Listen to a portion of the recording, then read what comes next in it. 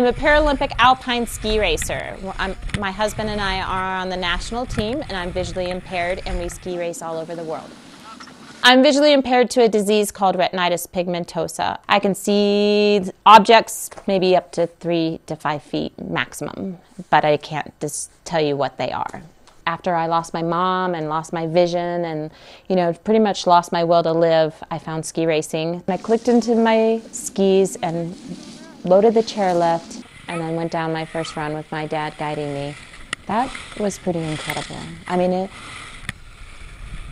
it still brings joy to my heart and tears to my eyes because the freedom was just there immediately. The sense of, what have I been doing for 3 years? Why have I been sitting back feeling sorry for myself? Why haven't I been getting out there and trying new things? And it just was the beginning of my life. That's when I started living my life. So this is our communication system by Cardo. It's actually designed for motorcycles. It's got 2 speakers on the inside of the helmet and a microphone.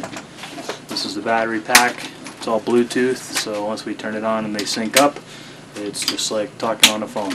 All I'm doing back there is trusting my husband, knowing that he's going to tell me when to start my turn, when to go faster, and I'm going to try to push myself to go faster and tell him to go faster. So with my communication to Rob, it's either wait or go and pretty much nothing else. Our vision is for gold, not bronze, so we're going to keep going into 2014 Sochi, Russia, and hope that we can earn a gold.